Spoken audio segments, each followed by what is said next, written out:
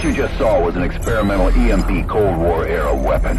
We lost track of it then, but it's back now. Our intelligence satellites are gone, so we're going old school. The enemy's satellite is lining up to attack more targets in the next 24 hours. Evidence suggests an underground Japanese criminal magnate named Hidora Kai is behind the attack. The boots on the ground have visually confirmed Hidora and Mace en route to Alcatraz via Hilo. Something bigger is brewing. Rendezvous at Black Site 97. It's sheltered from EMP attacks while we build operational task forces to get back at these guys.